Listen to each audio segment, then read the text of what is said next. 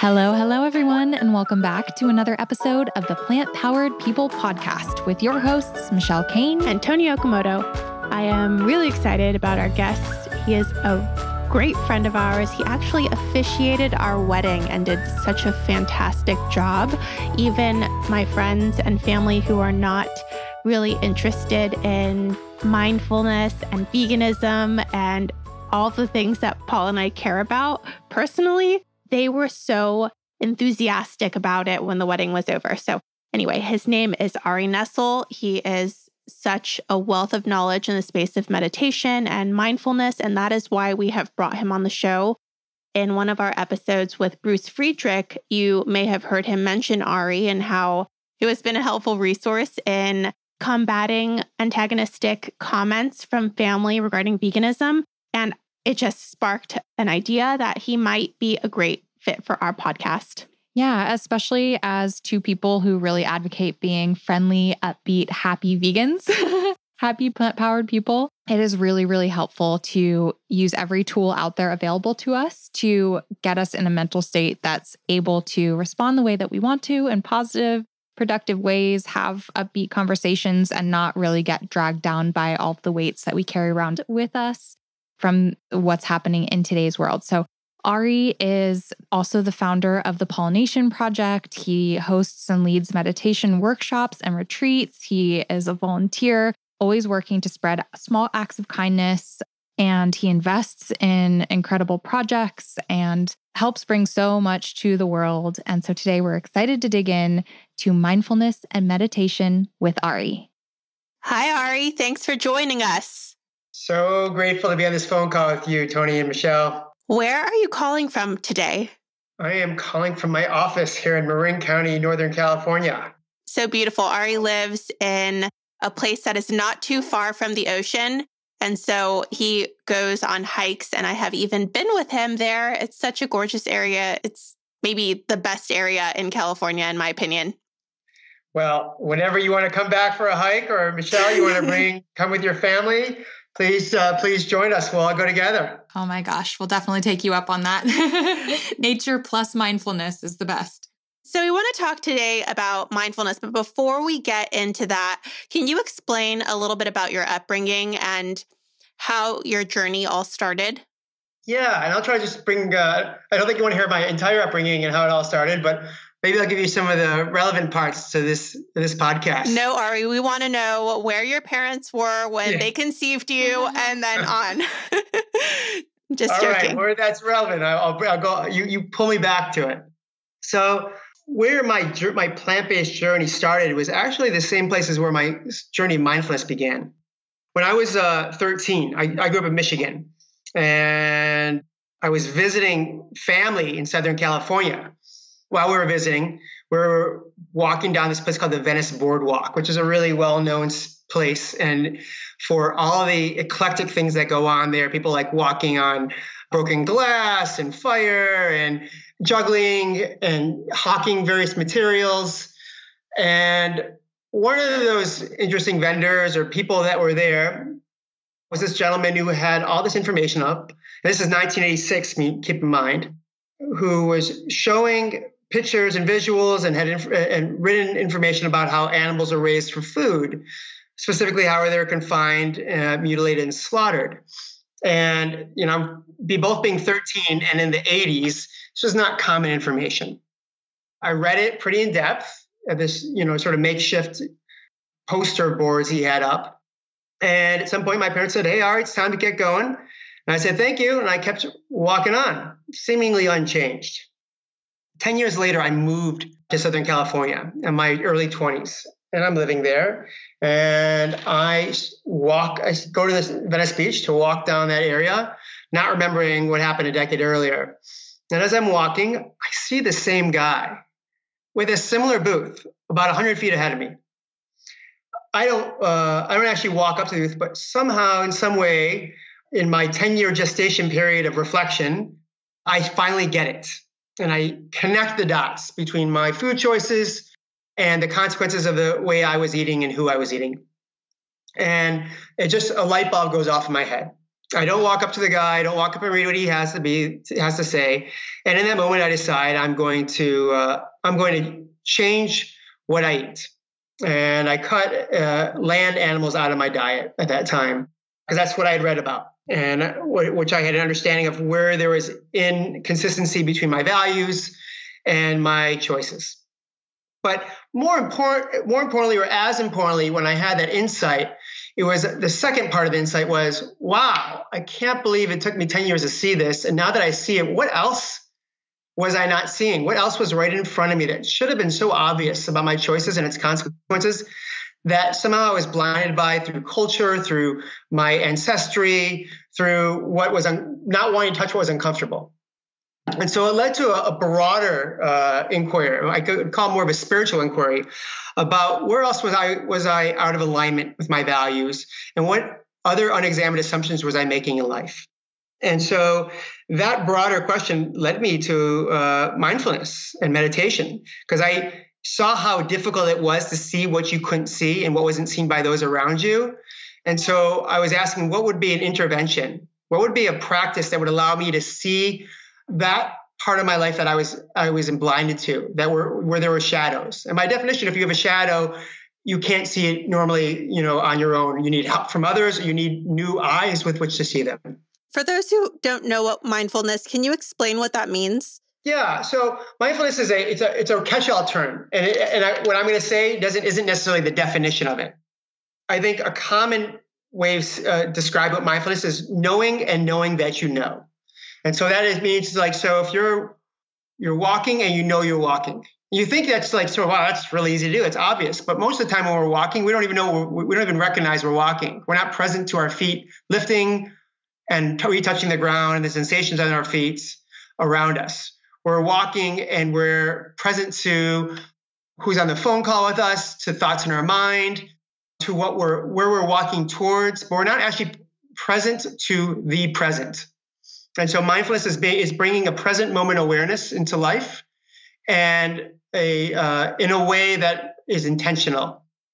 And so what happened is, as I started moving down this path of mindfulness, and which can be practiced in an informal way, like I just said, like walking, or even in conversation, just being really aware of my body and the physical sensations of my experience in speaking with you, or my emotional experience. There's also formal practice, which might be like, meditation. Often is like sitting meditation. Sometimes formal walking meditation. There's chanting. There's, one could say prayer is a formal form of meditation as well. Many kinds and ways to practice.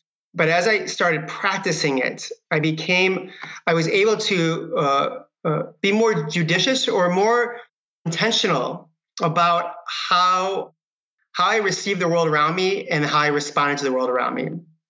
And it sort of transformed what I thought happiness was into a way that became much more reliable. But it made it so that the happiness I used to seek, which was getting what I want and not getting what I didn't want, which was an inherently unreliable way for happiness, transformed and became to how can I be happy despite whatever is arising? How can I bring to my present moment, whatever it might be, can I receive that in a way that is non-judgmental and doesn't need to be otherwise than it is? And in in that deep acceptance of the moment and being with it fully, I've learned that like happiness is it's less based on circumstance. It's more based on attitude and how I receive the world, as I was saying. That's really interesting. Actually, the reason we thought of you as podcast guest is because we were chatting with Bruce Friedrich about how to converse with people who may be antagonistic about your choices surrounding food. And people who may be listening to this are wondering, how does mindfulness and plant-based food go together? And so can you tell me a little bit about your experience being both plant-based and mindful? And then later on, I would like to dig deeper into how we can use mindfulness as vegan advocates. And I know that you have so much experience in that space. So first, can we talk about mindfulness and vegan eating? Sure. There's a lot of ways that overlaps, and especially what you just talked about with Bruce around sort of non-reactivity. I think it's really easy when we come to have this insight about our food choices that it becomes not just a practice that for our lives and how we live, but it becomes an identity. And really, I think for most people, it's being plant-based is something about it. It has ingredients of about supporting one's health, their vitality, about living more compassionately and kindly, or to be living more sustainably on the planet. Generally, those are the three main reasons people make this choice.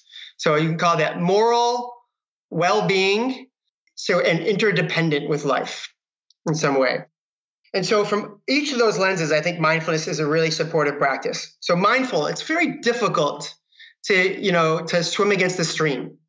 Our culture does not incline plant-based eating, right? Would you guys agree with that? Yes, definitely. In many ways, swimming against the stream. So mindfulness is a practice allows us not to fall into habit patterns. It allows us to be more choiceful because we're present to what we're doing right now, not to what we did yesterday or the way we were raised or what people around us are doing. It allows us to bring more intentionality to how we're living. And so when we start seeing ourselves reaching for that thing we would otherwise not want to reach for or order, then mindfulness helps us bring this back to the present and to our attention or to our into this new approach of living. So I think it's helpful that way. I think mindfulness also overlaps in the way of supporting well-being. So a lot of people choose plant-based eating as a way of supporting health and vitality. So there's been plenty of research to show that mindfulness is one of the greatest antidotes for stress and depression, because so much of stress, depression, and anxiety is about regretting something that happened in the past or being concerned about something that's in the future. It takes you, and life becomes really heavy when you're trying to carry all the past and all the future into this moment. But when all we have to do is be present to this moment and the challenges and the problems and of the here and now, it becomes more accessible to deal with those problems. It's very difficult to take on the world, everything else around us.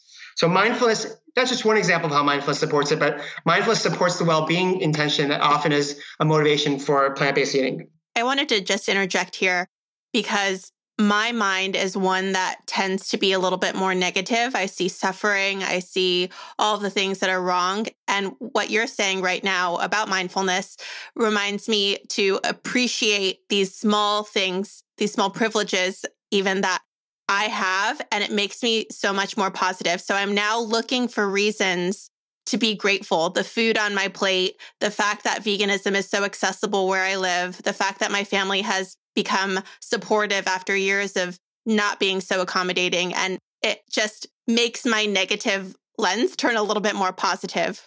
Yeah, I think what you're speaking to a little is about seeing sort of a little of the unfolding of things and how everything sort of combines together, as opposed to like when you're in the present, you're not thinking about the ideal for the future. You're available to the meal you're having right now, to the choicefulness of what you're doing right now. And so when one is really mindful, you're discerning, not discriminating. You're choiceful, not judgmental.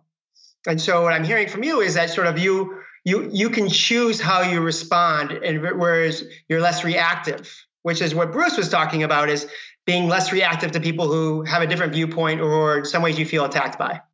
Definitely. That's actually something that a lot of people who are listening to this podcast experience. They may have family members who are not supportive, and Bruce's way of dealing with that negativity is to meditate. And he said you've been such a helpful resource to him and are one of the reasons that he has encouraged all of his staff at the Good Food Institute to meditate using the Headspace app. So can you talk a little bit about how you have gotten to that place as an animal activist or as a vegan even?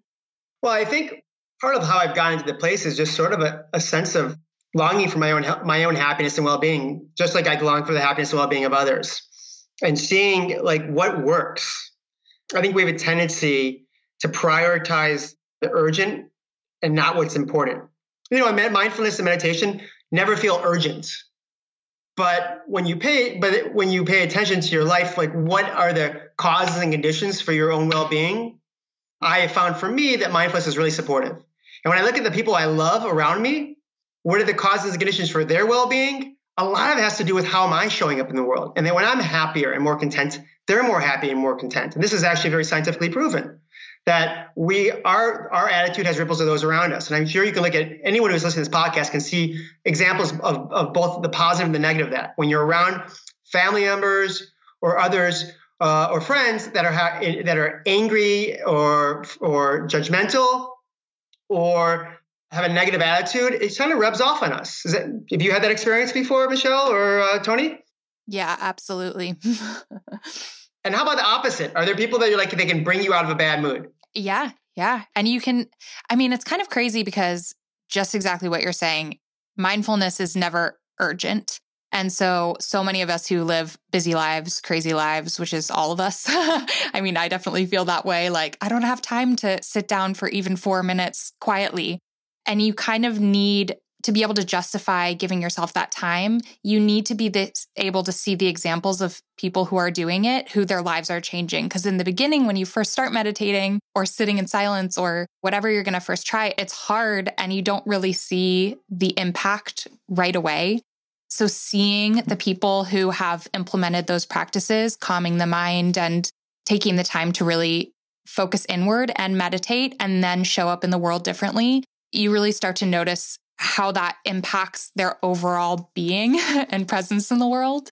And also you just see pretty much all of the great thought leaders in the world or game changers or movers and shakers. So many times when you look at their daily habits and practices, they've found meditation and that has impacted their ability to do good in the world and to just show up in a positive way. So yeah, it's really helpful to look at the people around you and how they behave and then see that you'll probably find a lot of them are being a lot more meditative in order to show up that way.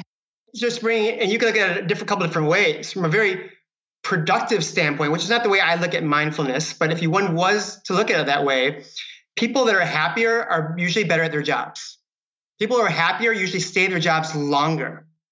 And so what they're doing. And so like, if you want to be better at your work, mindfulness is actually a really beautiful an indirect way to make you better at what you're doing.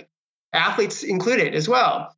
And so it's not linear. You can connect the dots in a way. Like if I do spend another 2 hours, I can get 2 more sales if you're in sales.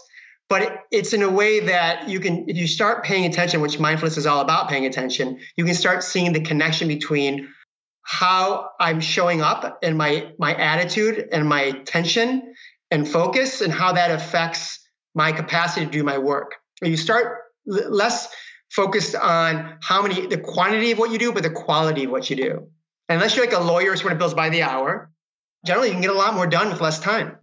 So for people who are listening to this right now and are really interested in trying out being more mindful, what are some easy first beginner steps to take toward the path of mindfulness? Well, how about this? Let's do a couple, we'll just try a little practice out here right now. So if Tony, you, Michelle, and anyone who's listening want to give this a shot, this is, I'm a big believer that if I want to tell someone what a peach tastes like, the best thing is not to describe, its juiciness and its color and how it explodes in your mouth, but to actually give them a peach to bite into. So let's bite into the peach. That sounds great. Okay, so the invitation is here. This is a formal practice I'm going to offer you. There's informal ways as well. But maybe the invitation is, as long as you're not driving, to close your eyes. If you are driving, you still do every other part what I'm inviting you to do, except for the closing your eyes. So closing your eyes. Just do a big exhale 3 times. Just a regular inhale and a large exhale. Maybe exhaling through the mouth. It relaxes the nerve system when we do this.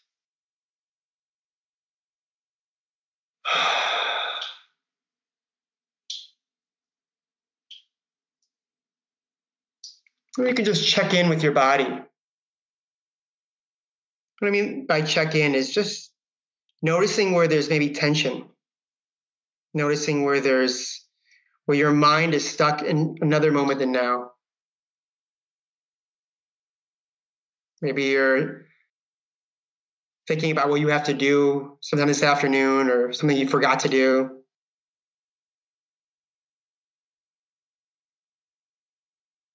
Or you're anxiously awaiting when is this part of the podcast going to be over? Or you're secretly hoping for this to take longer. Just noticing your mind state there.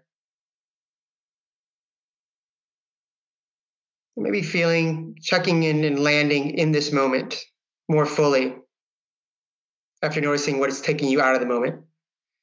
You can land by feeling the direct sensations of your body. You're feeling your feet. If you're sitting in a chair, feeling your feet on the ground.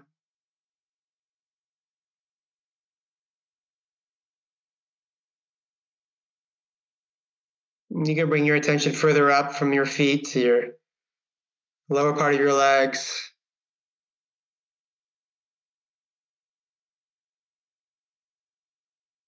Feeling your knees.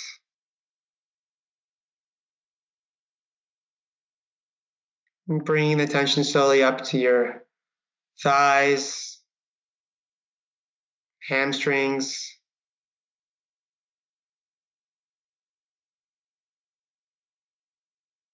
into your seat on the chair.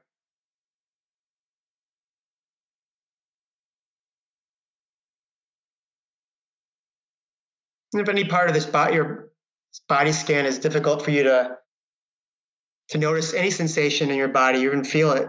Just noticing the absence of sensation or the numbness of the body, which is really common. Sometimes we spent so many years separate from being in our body and just being in our head. We lose our connection to their physical experience of life.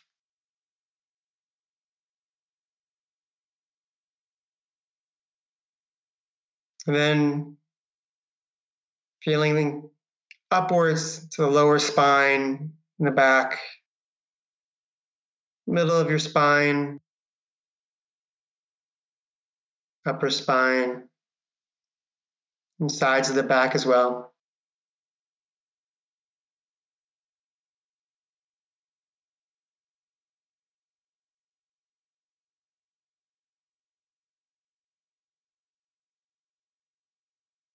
Your shoulders, noticing if they're tight, relaxed, if you feel asymmetric at all.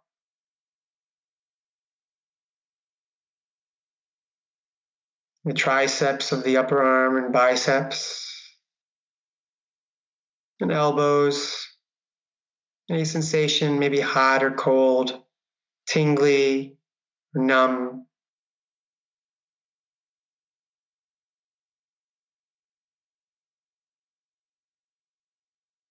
Any pain in the body might be present. If there is, if you lose your attention, just come back to the part of the body I'm referring to. Right now we're at the elbows.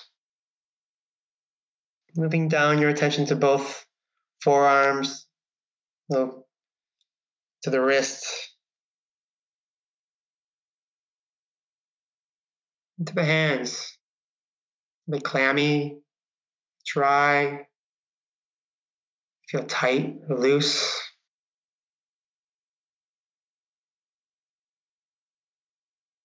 Even breathe into the hands.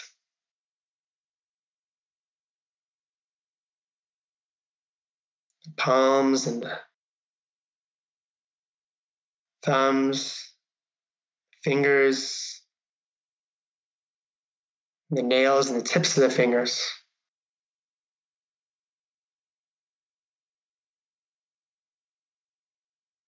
And you can even bring your attention now down to the belly. It's referred to as the power center of the body. Place where you get to digest all this scrumptious plant-based food that Shell and Tony create in their menus, suggest and support our eating habits around. Hopefully a place in the body that can tell us when we're in the body, did we eat something that was supported for our digestion? Does it feel heavy? What we ate last or light? Do we eat too much?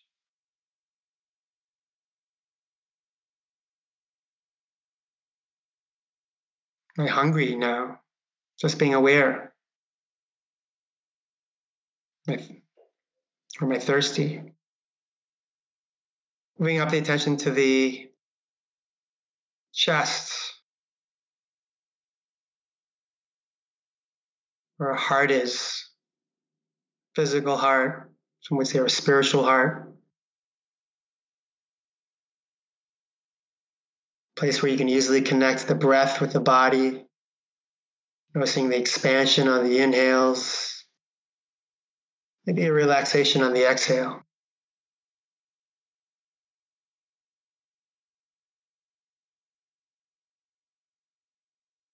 The neck.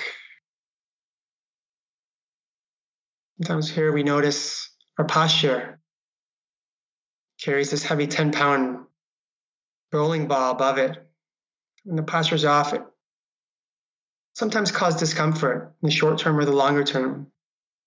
Just having more attention here helps us to be more intentional about how we sit and stand. Just like our shoulders, are they forward or are they back?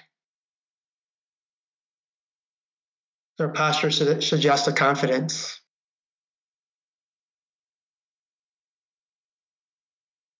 How does our attitude change depending on our posture?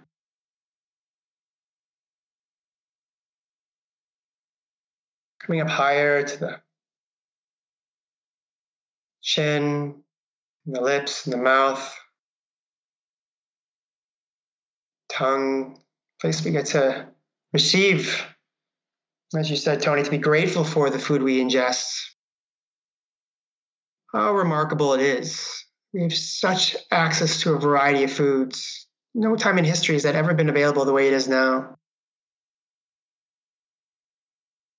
The mindfulness of bringing foods that not only please our palate, support our vitality, and speak to our heart's longing for connection and for meaning. Is there a dryness of the mouth or the lips? Is there saliva? Going to the space between the nose and the mouth. You can feel the air in and out of the nostrils as you inhale and exhale. Coming up further to the eyes, the ears, forehead, and the back of the head.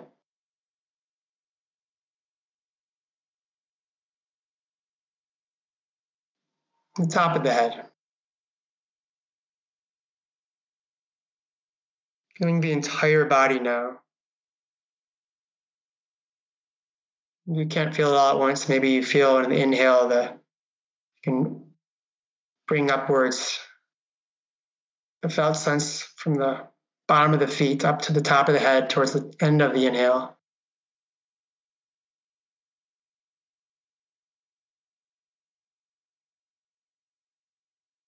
Maybe for a moment you can feel a sense of gratitude for this body, this vehicle we have to experience life. The only way I know we can experience life. Through touch, through smell, through seeing, through tasting, through hearing, and through cognition.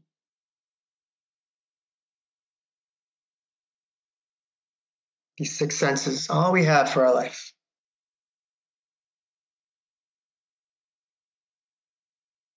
Maybe setting an intention for the rest of your day before we return back to the podcast. Maybe how you can listen to the rest of this fully embodied. Ding. All right. There's a taste of what a formal practice of mindfulness might look like. That was awesome. Thank you, Ari. For people who are very, very new to meditating, what can they look for that is different in their minds and in their bodies with regular meditation? Well, I think the most important thing is starting to see the habit patterns of the mind. And what ends up happening is when you start watching your mind, you start noticing how crazy it is. And you start seeing how it thinks these crazy thoughts. And whereas if someone were to voice it, if it would be like projected on a screen, all things your mind was thinking, you would call that person crazy. And that person's you. And you know what? You are not the exception. Everyone is thinking crazy thoughts.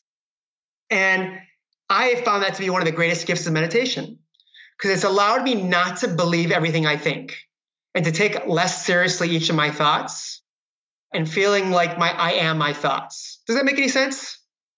Yeah, it does.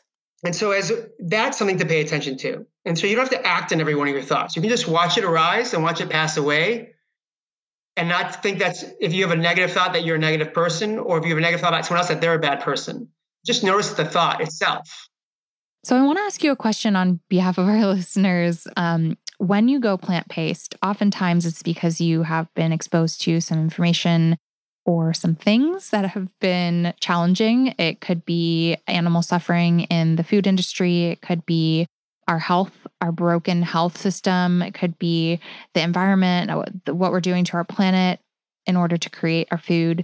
These are really heavy things to hold in our heads and our hearts, especially for those who have seen like graphic factory farming footage or anything like that. That sticks with you forever. And it's something you kind of have to process through in your brain, but that it stays as a weight that you carry for the rest of your life. So I want to ask how meditation or mindfulness can both be helpful for kind of handling that and continuing to be a positive, radiant example and light and a happy human being, even though you've been exposed to so many difficult things in our world. Well, I think I can answer it just more generally, because every person's unique and where their buttons are, right?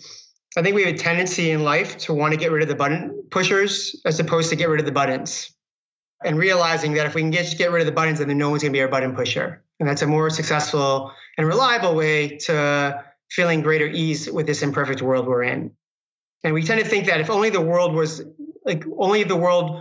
vegan world, if only people were nice to animals, if only our food system was healing and healthy, if only we had a regenerative approach to how humans showed up in the world, then everything would be fine. And I think the more we make our happiness dependent on external circumstances, as I said before, the less likely we are going to fully experience the happiness we seek to have, and the less empowered we are to co-create the world we want to see. So that doesn't answer the question fully. So how do we do that is what I'm hearing you ask. And I think a lot of it is about self-awareness, because as we get to know ourselves, we can see our tendencies of mind. We get to see how we respond to circumstances and get to choose a different response. So one starts watching one's own mind and own actions, and they see that every time their partner makes a certain statement, makes a comment about your food or your weight or something you did or did not do, and we feel triggered, we can start seeing how that triggering is causing us pain. And you start making the connection between these attitudes of mind that cause us pain. You start wanting to, out of love for yourself, stop responding that way and choose being happy over being right sometimes. So the self-awareness can incline a responsiveness as opposed to reactivity. Reactivity is where we don't have a choice in what we do. It's automated. It's like hitting your knee and your foot flying up. Responsiveness is about having options and choosing what option is the most skillful to respond. And when we can move in that direction of being responsive as opposed to reactive, we can be a better advocate for animals. We can be a better advocate for ourselves. We can be a better advocate for plant-based eating. And so things to bring that into your life can be very easy. One of the things that I do before each of my meetings is I take a minute just to breathe. Before a meeting or a phone call or before I eat, just close my eyes and take a few breaths. And I feel calmer and more at ease. You can sort of let go of the need to multitask. So when possible, maybe sometimes if you're feeding your baby, you're just feeding your baby. You're just really present to the blessings of feeding your baby. When you're walking as a form of mindfulness. When you're on the phone, you're fully present on the phone. You're not doing multiple things at the same time. That's one way of being mindful and to reducing our reactivity in this non-vegan world we live in.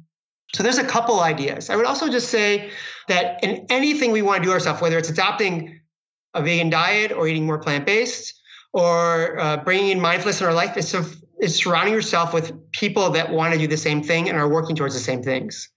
Every time we add people around us to encourage us and support us, it becomes more the natural response.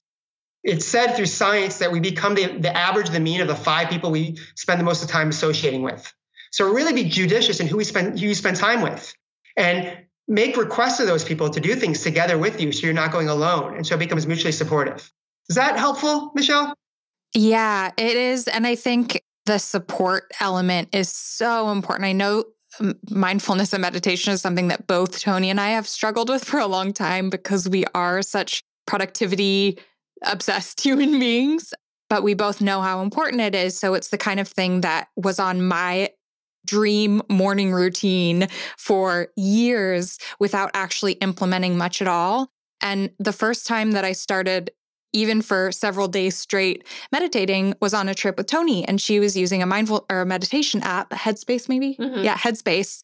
And so in the mornings together, we would sit and still ourselves before a crazy day ahead, and we'd go through and listen to meditations together. And having that partnership, it's kind of like going to the gym. Like, I have a hard time dragging myself there and giving myself that time when life is so crazy and busy. But when you can find camaraderie in that and make it a way to connect with someone else at the same time, that for me has been really, really helpful in actually sticking with something like meditation. I'd also like to add that when we were meditating, because I know that 10 minutes or 15 minutes is not in our schedule right now or at that time, we tried to do 2 or 3 minutes, and that even really, really made an impact. Or 5 minutes on a day we had more of a free morning. And so even starting small and taking baby steps in the way we also encourage people to think of diet change is really wonderful in habit forming. I mean, it's true for anything you want to do. If you want to start exercising, you want to hang out with people that are exercising, right? If you want to be better at being a salesperson, hang out with people who are really good salespeople. It's a very supportive habit to find other people who are doing what you want to do. All right, Ari. Well, thank you so much for coming onto our podcast and sharing all of your wisdom. I know that I am inspired again. It's really, whenever I talk to you, I try really hard. At the time I hung out with Michelle, and she's mentioning this trip, I had just gone to one of your salons and was really inspired. And so I just think that you're a wonderful resource and source of inspiration. And I am feeling really good right now. I'm really grateful to be friends with you both and for the work you're doing in the world and how you show up. And your contagious enthusiasm speaks volumes for the virtue of the lifestyle you've chosen, and makes it contagious for everyone around you in the best way. Thank you, Ari. Do you have any final words that you want to share for our listeners? Yeah, I would say if you are interested in practicing mindfulness and bringing it to your life, don't look for like the immediate results that your mind's going to be clear and blank. I've been practicing for 20 years and my mind still runs constantly, but I don't judge myself for my mind being the way it is. I have more ease with it, and I take it a little more lightly, like I said before, what I think. So, take it on as a practice. Notice how you feel afterwards. Notice how you treat other people differently or how you treat yourself differently. And if you want to know if meditation is working for you, see if it helps make you kinder. See if it helps you make you more joyful. See if it helps you make you more compassionate and more present to life. And then if that works, keep on trying it. Oh my gosh, I love that. What a beautiful way to evaluate success in mindfulness. Is there anywhere people can connect with you or resources that you'd like to share to help people along their own mindful journeys? Sure. One website where they're looking at is awaken.org, AWAKIN. So awaken as in like friends or family. There's meditation circles all around the world that are held in people's houses, and they serve a vegetarian or vegan meal at those houses as part of it. And it's a great way to build community. So you find other people to meditate with, which, as we talked about, supports the practice. There are many apps. I use something called Insight Timer. I know you mentioned the one that you use, Tony. There's something called Calm. There's, 10% Happier. There's just many of them out there. Any one of those ones that will work. Try the one that works best for you. I definitely encourage, though, trying to find friends to meditate with, to build a pattern and habit around. And just don't let what you can't do get in the way of what you can or are willing to do. So as you said before, if you can't find 15 minutes, do 1 minute. If you can't find the 1 minute, take 3 breaths. I have a teacher who suggests 10 times a day taking 10 breaths, mindful breaths. And I think, and if you can do that, I would be quite confident that your level of well-being will improve vastly. Those are great places to start. Thank you, Ari. And we will include all of the resources that you have mentioned in our show notes. And we are so grateful again. Thank you, Ari. Oh, I'm going to add one more thing. All right, let's hear it.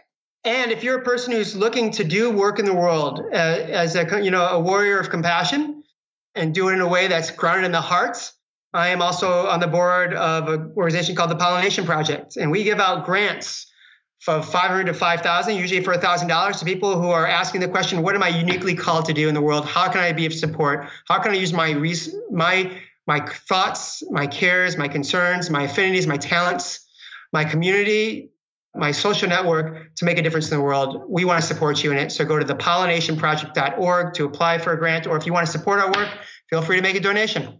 Thank you so much, Ari, for all of the work you do. And I encourage those listening, whether you have a project that you want support bringing to life, or even if you don't and you're just looking for some inspiration, just browsing through some of the projects and individuals that you've funded through the Pollination Project. Oh my goodness, like young children in other countries that are trying to change their communities or change the world. It's just such an inspiring place to look. So thank you for all the work you do with that. Yeah, I agree. I have been incredibly inspired, especially by the salons that you have hosted, where you've brought in people whose work you have funded, children and women in other countries who are helping make water filtration systems out of peanut butter jars. I'm just so blown away by the amazing things that people are doing to be better people, to impact the world, to just spread good ideas for helping others. So thank you. We all have something to offer. Ari is such a kind and compassionate soul, and I feel like this episode really shows that. We are really grateful for the introduction to meditation, and we hope that you explore it at a further time. For anyone listening, if you want to re-listen to the guided meditation that Ari took us through in this episode, we will have it for you over at the Plant Powered People podcast website, which is plantpoweredpodcast.com. In the show notes for Ari's episode, you'll find that meditation. So if you are driving in the car or just not in a state of mind where you're able to be fully present for that, we encourage you to go check that out there. And you can also find all of our other episodes and beyond at plantpoweredpodcast.com. And if you want to support our work, go over to patreon.com/plantpoweredpeople. Thank you all so much for listening. We wish you a beautiful, mindful day and hope that you're able to integrate some of what you learned or inspiration that you picked up from this podcast episode into all your days going forward. It really, really will help in ways that you can't even imagine or fathom right now. So here's to all of us being more mindful and therefore more kind going forward. Thanks, everyone. Have a beautiful day. Bye. Bye-bye.